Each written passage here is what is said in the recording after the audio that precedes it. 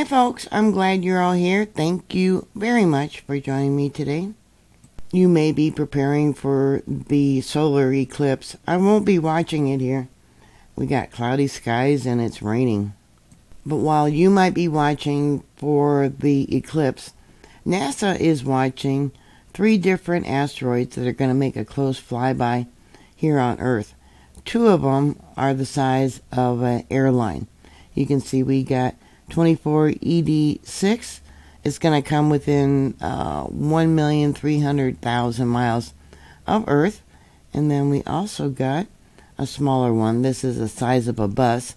2024 GQ. That's going to come within 1,340,000 miles of Earth. Yeah, today. They don't give us the time, though. And the other one, also the size of an airline. Now, that's going to be 4,380 miles close approach to the Earth. That is 2005 FG.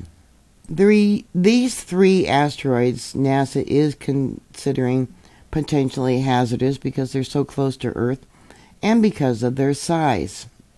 On JPL, they have asteroid 2024 ED6. Let me zoom in a little bit.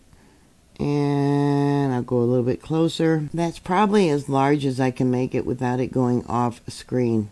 The white line is the asteroid and the blue line is Earth. And let me go back a little bit farther. There you go. Now the other asteroid, 2024 GQ, that's going to be closer, but it's a bus-size asteroid. That one's supposed to be about 40 feet across. The other one is 160 feet across. The next one, which is much larger, 2005 FG, is 180 feet across. Yeah, supposedly it's going to be farther away, but it actually looks closer, so maybe it's farther away because it's below the Earth's orbit. Here we have 2024 GQ. Let me do its orbit. That one looks pretty darn close, but that one, let me bring it in. That one is much smaller. As you know, it could be bumped by another asteroid. It could be pulled into the Earth because of the gravitational pull of our planet, or even the moon. And many times, you know, they have small bodies that follow behind them. So we probably could, maybe, if you're lucky enough during the eclipse, to see some shooting stars, some meteorites, things like that.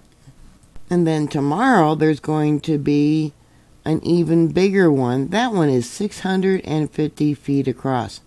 It's going to come within 3,610,000 miles of Earth.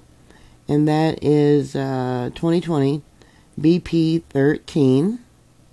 This one looks like it's going to hang out around us for a while. I'll give you a link to these different JPL interactive maps, and you can move. See that? You can move it to different hours. Let me pull this up. You can see that. Let me go forward by 1 day.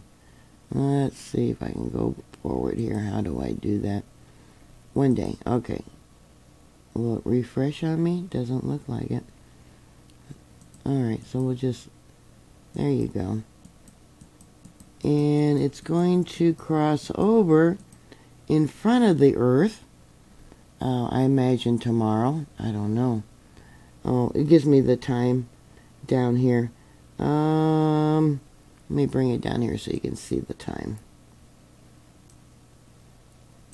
Ended up getting my search bar in here. Okay. So that's the 17th. Let me go back. There's the 16th, the 15th, the 14th. Okay, this is... I have to go back for it. That is it today. And it looks like it's going to cross the path of the Earth on the 15th.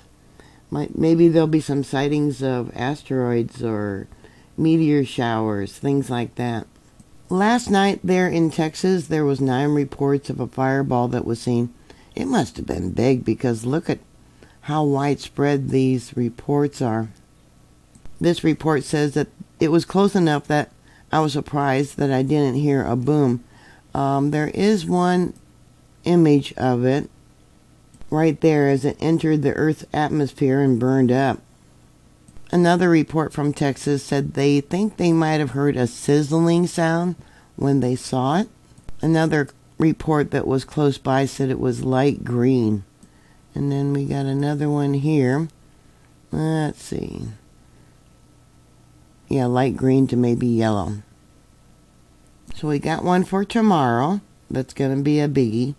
And then another one, which is going to be about 2,800,000 miles. The size of an airline. That's not going to be as big. And that's all they got for right now. I'll give you a link to this page and to the other one about the asteroid or the meteorite, the fireball that was seen there in Texas. Thank you very much for watching. Thank you for subscribing. If you do happen to see something during the eclipse, let us know. Like I said, it's raining in here, so no chance of seeing the eclipse. Please stay safe, and I'll talk to you later. God bless you. Bye.